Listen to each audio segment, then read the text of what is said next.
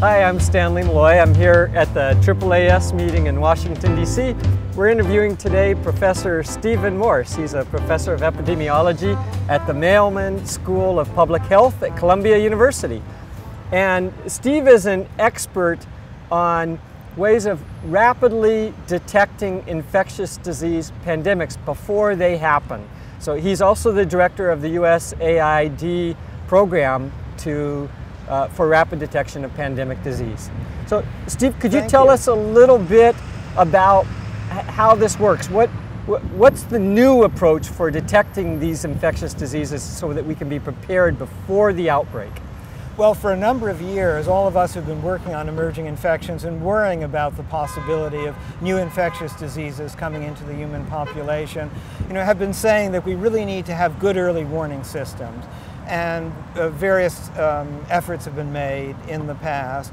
USAID, the Agency for International Development, very much to its credit, I think I'm delighted to be a part of it, rose to the occasion and decided to start a new program called Emerging Pandemic Threats, of which our project PREDICT is a part of it. And the goal really is to build the capacity for being able to identify infectious diseases in nature before they become human health threats. So there are a number of ways you can think about that. One of the things we've recognized with emerging infections, over those that appear unexpectedly and seem to be sudden, like HIV/AIDS or SARS or an influenza pandemic, these emerging infections, many of them come from other species. So they're already in the environment or close relatives are already there. So the first thing is to be able to see them out there and identify them out there in the environment. The second requirement then is to be able to report quickly so you know that something's happening. So first you have to recognize something unusual, then you have to be able to report it. And I think the tools have improved in the last 20 years since we've started worrying about this problem considerably. And that gives me hope that actually we may be getting closer to a solution to this problem, and that I think USAID has really done a great thing in supporting these efforts. But we see a number of surveillance efforts. So the first thing is to look for unusual outbreaks of infectious diseases. Now we have molecular methods and other methods by which you can actually do what some of my colleagues call pathogen discovery. You can go out there and find what microbes are in other animals or in the environment. And then, of course, the challenge is to figure out which of them are likely to come into the human population and become threats. You can obviously also be vigilant for the outbreak of human disease, and we've had a number of those. You think about SARS, for example, the last influenza pandemic. But one example is H5N1, the bird flu, which got a lot of attention, but it caused a small outbreak in 1998 in Hong Kong. And that got everyone's attention just because it was so unusual for that particular variety of influenza virus to cause human disease. And then we sort of forgot about it, which I think was a mistake. We really should have been watching and doing these things. And then suddenly it burst forth again with renewed vigor, first as a poultry disease in Southeast Asia in 2003, and then there were some human cases. Luckily, it hasn't really taken wing, forgive the pun, and become a human-to-human transmission. If it did, then of course it would be a very serious concern as a pandemic influenza, but people continue to watch that. But that gives you an example of the fact that many of the emerging viruses of the future and emerging infections of the future are already out there in nature, so we need to know about them, and then we need to be able to do some risk assessment, and that, I think, is the challenging part.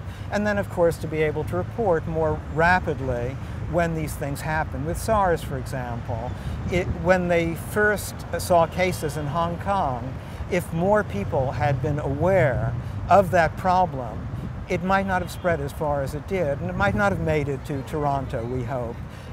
It was stopped through a lot of public health and other efforts, but could it have been stopped earlier if we'd been paying attention more closely? And I think it's possible.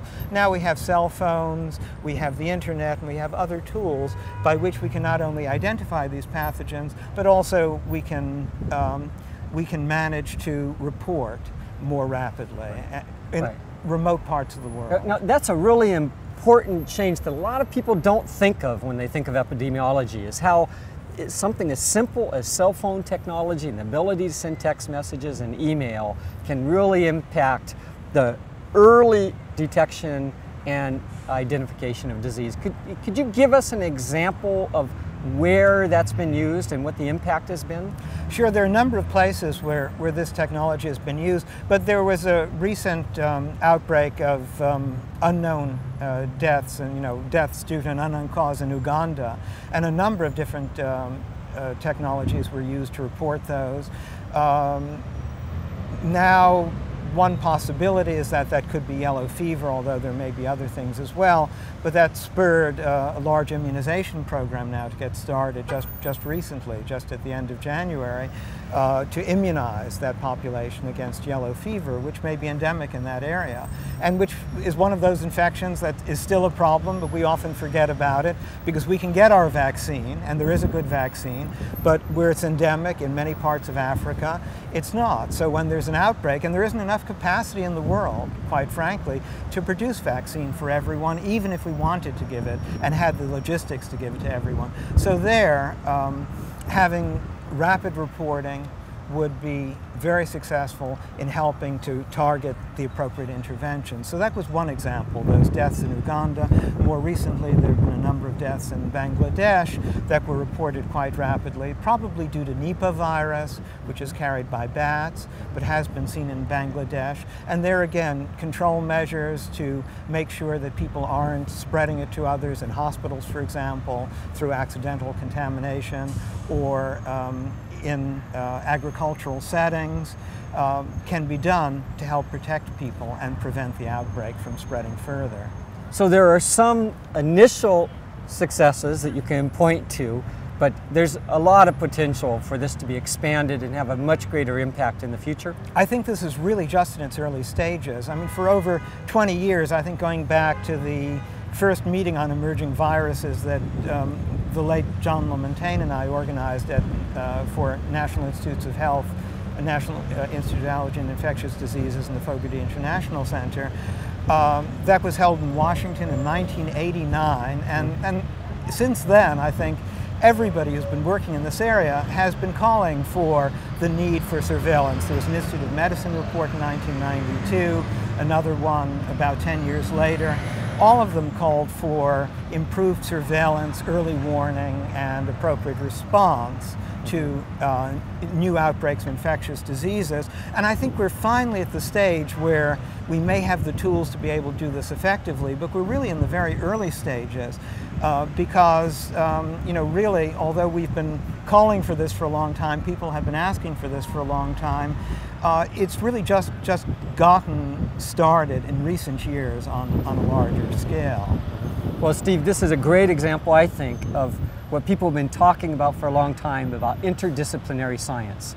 What you've said is you have to have a foundation in understanding the organisms that cause disease, in the medicine, but also in an understanding of the environment and an animal disease, as well as things like mobile phone technology, satellite imaging, and a lot of other aspects that go into being able to localize and respond to the problem quickly. I think that's an excellent point. Who would have thought that advances in computer technology and advances in what we call bioinformatics and biocomputing would have a radical effect, and advances in communications would have a tremendous effect in improving our capabilities to deal with new and unexpected infectious disease outbreaks.